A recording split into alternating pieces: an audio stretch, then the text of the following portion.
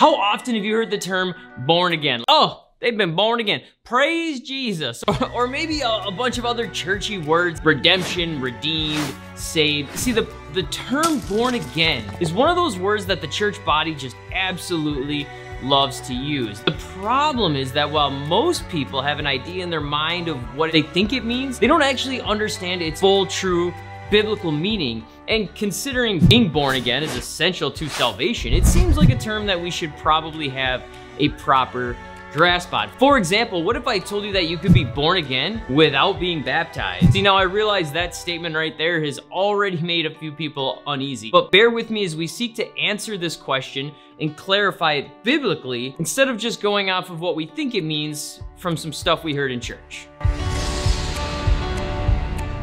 All right, so we're gonna dig into what it means to be born again, and we're gonna do it primarily using the writings of John because there's just a wealth of information to really try and grasp and understand when he speaks of or writes about being born again. But before we do that, we kind of need to like jump back thousands of years because we currently live in a culture where who your parents are does not define who you have to become. This really wasn't the case in ancient Near East, and it's important to understand their patriarchal or household customs when we seek to better understand what it means to be born again. So let's go ahead. We're gonna jump in at John 1:12 and 13, which says, "But to all who did receive him, who believed in his name, he gave the right to become children of God, who were born not of blood, nor of the will of flesh, nor of the will of man, but of God." And this is part of the reason why I bring up Israelite culture. See, in the A&E, the patriarch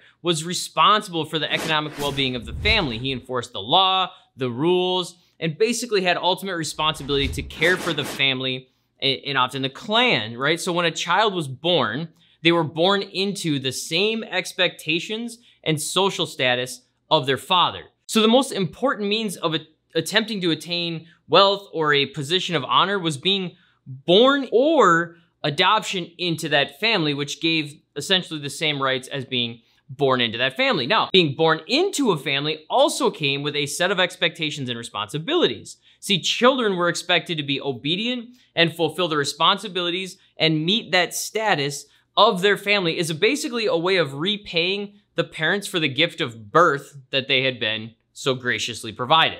Now, with this in mind, it's important that we take a look at John 8:39 through 47. Now, bear with me. I'm telling you, it's going to all come together and it's going to be like, awesome. So in this passage, Jesus is talking to Pharisees who don't really understand much of what Jesus is saying, and they're trying to basically name drop Abraham as part of their family line, right? Like their father from many generations ago. And John 8:42 through 45 reads, "And Jesus said to them, if God were your father, you would love me, for I came from God and I am here. I came not of my own accord, but he sent me. Why do you not understand what I say? It is because you cannot bear to hear my word. You are of your father, the devil, and your will is to do your father's desires. He was a murderer from the beginning and does not stand in the truth because there is no truth in him. When he lies, he speaks out of his own character, for he is a liar and the father of lies. But because I tell the truth, you do not believe me." Jesus goes so far as to call them children of the devil. Here's the deal. When you're first born, you are born dead, meaning that your father's the devil. And I know that can be hard to grasp, but here's the deal. When God created Adam and Eve, he made them in his moral image, right? Righteous and holy. It was very good. And we know Adam was created full of love and mercy and righteous action and all these good morals because had he not been pure from sin and filled with righteousness and holiness, God would not have said it was very good. Now, when Adam ate of the fruit, he died. Now, he didn't physically die immediately, but his union with God was lost because he sinned and the spirit left him. And because of this, the sin entering the world, it affected all of humankind, right? All of the descendants of Adam. So when we came into this world, we now come into the world spiritually dead. You are then bearing the image of the devil, full of earthly sin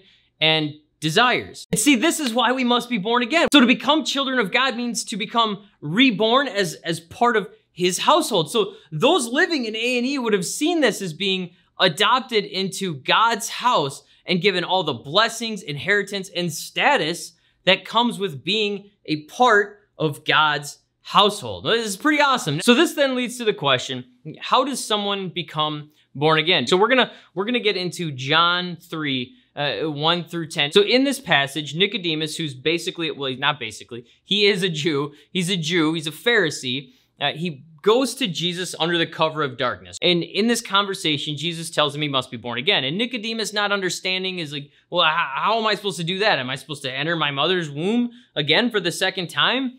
And Jesus says to him, truly, truly, I say to you, unless one is born of water and the Spirit, he cannot enter the kingdom of God. That which is born of the flesh is flesh, and that which is born of the Spirit is spirit. Do not marvel that I said to you, you must be born again. Now, let me just stop real quick and say, we're going to address the water and baptism in a minute. But before we get there, let's work through the idea of being born again, because what we have in this passage really is a contrast between the physical birth, flesh, and the spiritual birth. So let's use this analogy to help us better understand what it all means. When someone is formed in the womb, they are entirely relying on the mother for survival, right? If the mother dies, the baby dies as well. When the child is born, however, they become less dependent on the mother. They go through immediate changes that transform them forever. I mean, think about it. The child comes out and is exposed to a totally different environment. For the first time, the child will open its mouth and breathe air without the need of their mother. This child has been born to the world. The child now relies on the things of this world for survival, but doesn't necessarily need the mother. This child grows up and over time hears about, understands, and comes to believe in God. And at some point during this process, the once baby, now older, let's just call her Sarah, asks God into her life and is filled with the Holy Spirit. So many Christians seem to get this wrong, all right? Being born again is not simply praying a prayer in church or with some person and now like, poof, you just magically go to heaven. Like, congratulations, you did the thing and now you're in the door. See, in this example, Sarah has come to believe in God, and while she still may have a lot of questions and some doubts, her belief is real and she's asking God to come into her life, to change her, and to begin to transform her through the work of the Spirit to better understand God and to help her grow in a relationship with Him. So in this case, Sarah has been born again, but this does not mean that instantly Sarah's life will be like drastically different.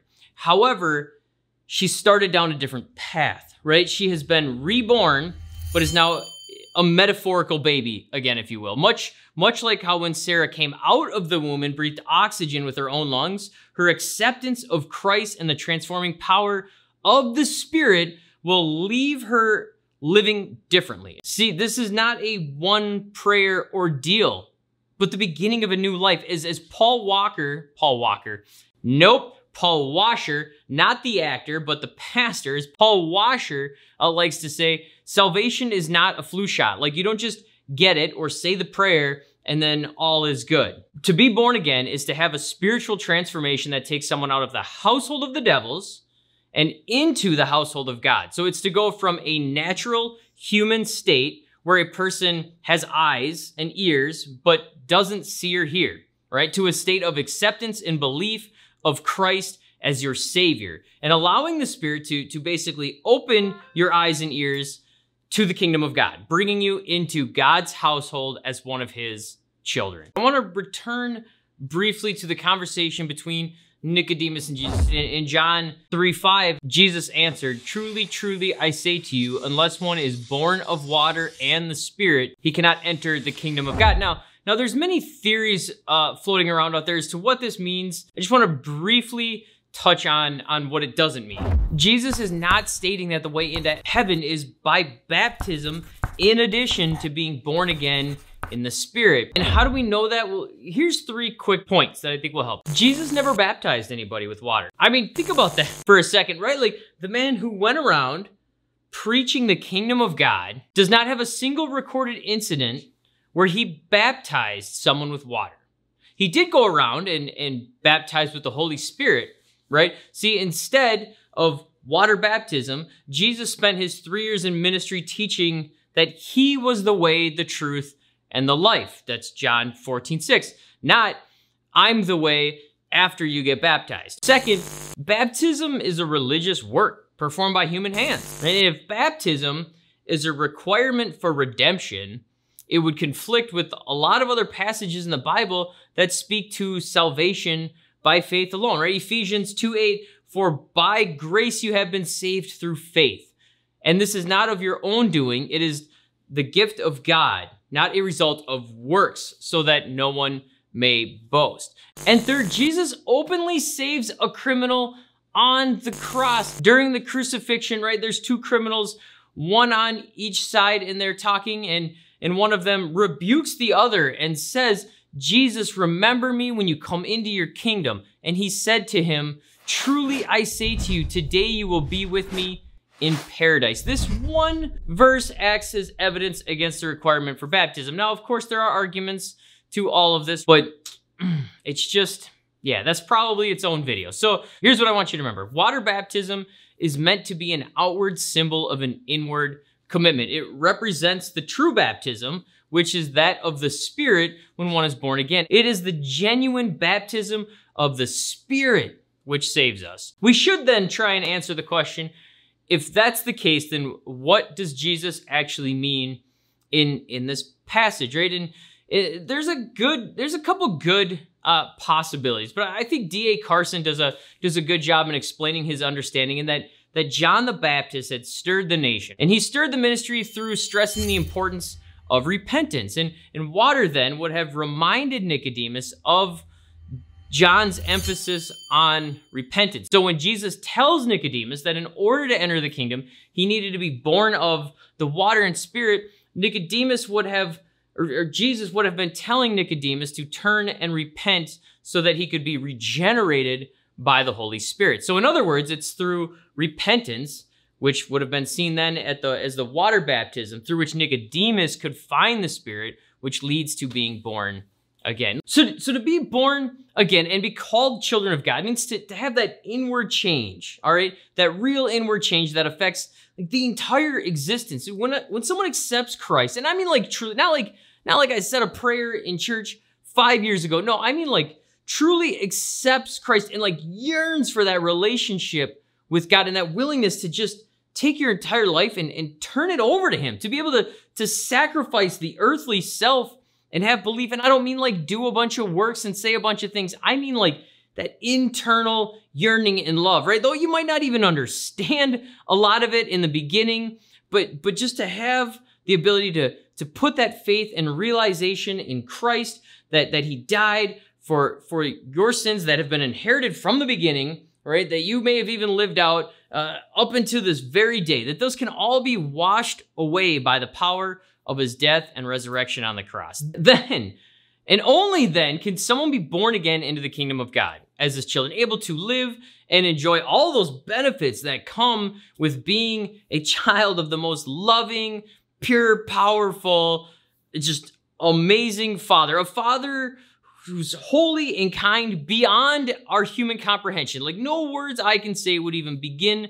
to properly put it into context. This is what it means to be born again, all right? And if you have this desire to commune with God and be filled with the Spirit, and you're seeking to be born again, and you're not quite sure if you have been, or you know you haven't been, or you don't really understand all, just go to God. Like, man, if you're embarrassed or confused, just find some quiet space, go to God and begin that talk with him. Begin that relationship with him. All right, go to him and ask, beg if you need to, that he changes you and works in you. All right, that he'll fill you with the Spirit. Read the Bible, make that daily commitment. All right, you gotta make that daily commitment. Even if you're like, I don't even know if I believe in God yet. Well, take time every day, make that commitment to speak with him, even if you don't even know how to pray. That's fine. I'm telling you, just find a quiet spot and just talk to him and read the word and just see what happens, all right? Ask him to come into your life and to show you his ways, all right? I hope that was helpful. Man, I I really do. I hope it was. So thanks for watching. Thanks for sticking around to the end. Click here to watch other videos from this channel. That's it. That's all I got.